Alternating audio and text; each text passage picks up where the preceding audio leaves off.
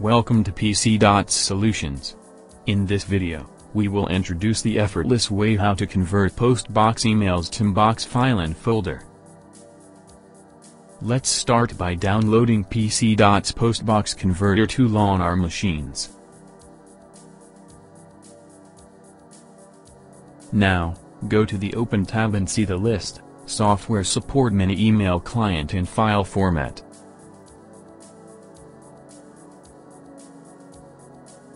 If you have PostBox email client configured on the machine, click on Open Configured PostBox option.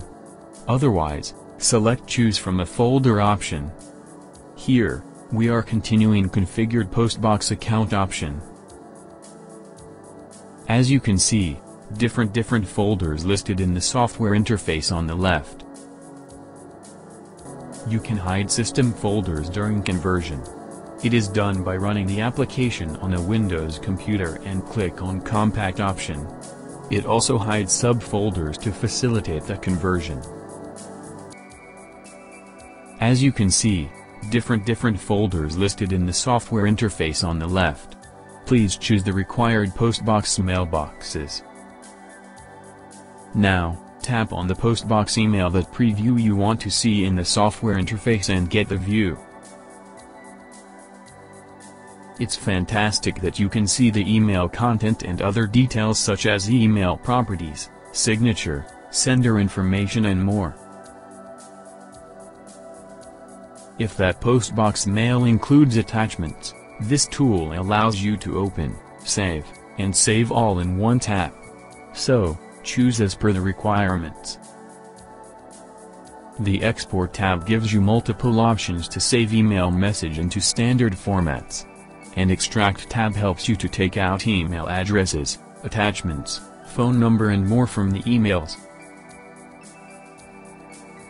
Now, go back to Export option and select Inbox to save emails in inbox file format. Then, mark the required folder and unmark the rest.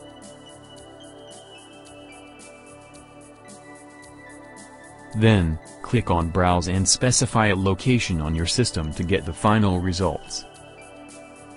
Now, let's understand the advanced functions of the tool one by one.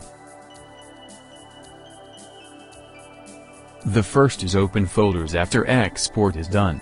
If you enable this feature, then the target folder where the output file is saved gets automatically opened after the conversion. The next one is to create empty folders. Please disable this option so that you can avoid creating empty folders. The other one is to delete old folders. If you want to delete previously converted data from the destination folder, then please enable this option.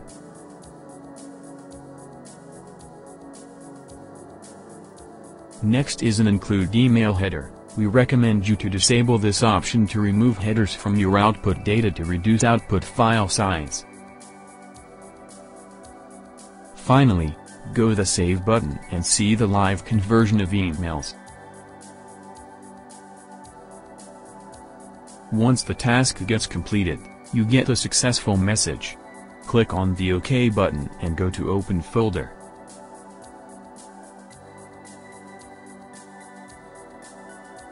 Now, you will see the resultant folder. Click on it and see the emails and inbox files.